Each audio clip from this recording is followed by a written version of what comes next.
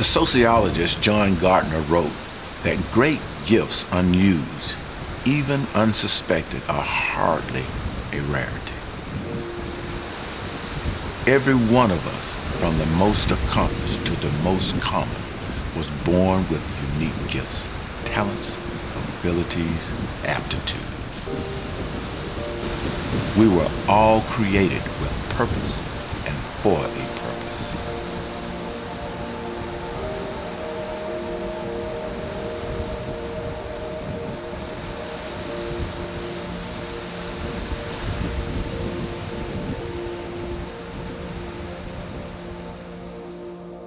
In the future, after high school, I'm gonna go to college, probably Albany State. I'm gonna major in criminal justice, and then I'm gonna go get a master's, and I'm gonna work with juveniles.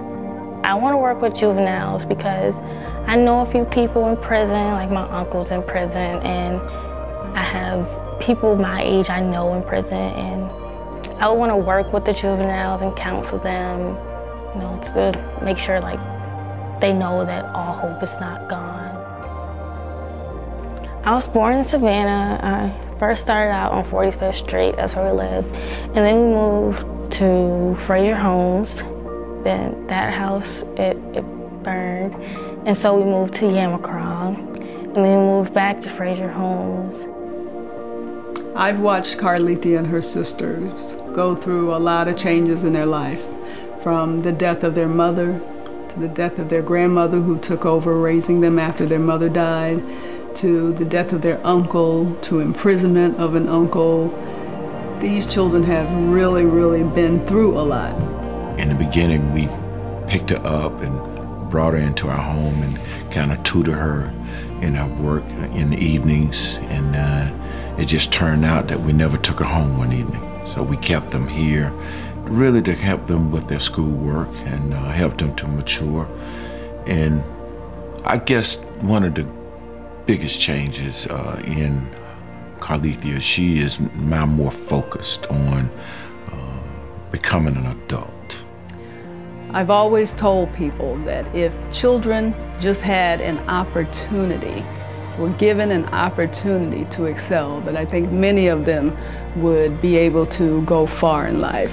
And that's all it takes sometimes. It's just the opportunity. Take them out of an environment, place them in an environment where they can excel. And I think that will change lives. Arete exists to open the door to educational opportunity where before none existed. The students and the families that we serve don't have the means to provide themselves of that opportunity. They are locked into an educational paradigm that's tied to their zip code only. And so what Arete is able to do is to provide the means for them to choose a school that best meets the needs of their student, of their child.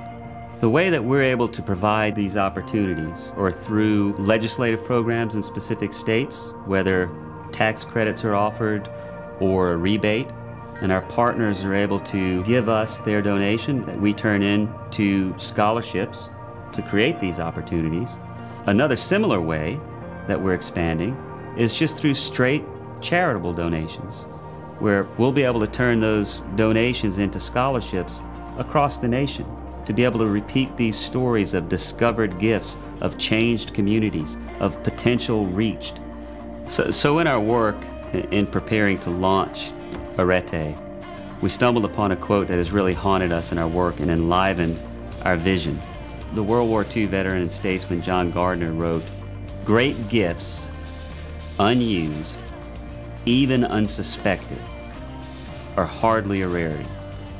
He said that no doubt there have always been a great many men and women of extraordinary talent who have died with all their music in them. When we heard that, he said, that's it. That's who we're helping. We're helping those unsuspected kids. Nobody expects anything out of them. They don't expect that they have any talent, that they don't have anything to give. But we know that that's not right, because they've been imbued from God with unique gifts. And it's our duty, really, to provide an opportunity for them to discover those gifts to help fan them into a flame, to help them flourish, not only for themselves, but also for the communities where they live. So we need more partners who align with our vision, that believe in what we're doing, so that we can open the doors to educational opportunity to more students like Carlethia, so that we can repeat her story, so that we can change communities, so that we can change generations. Arete is on the cutting edge. It's the forerunner to what we really need in America. We need to give underserved, underprivileged youth an opportunity to achieve. There are a lot of diamonds in the rough waiting on an opportunity, waiting on tutelage, waiting on someone to personally impact their lives.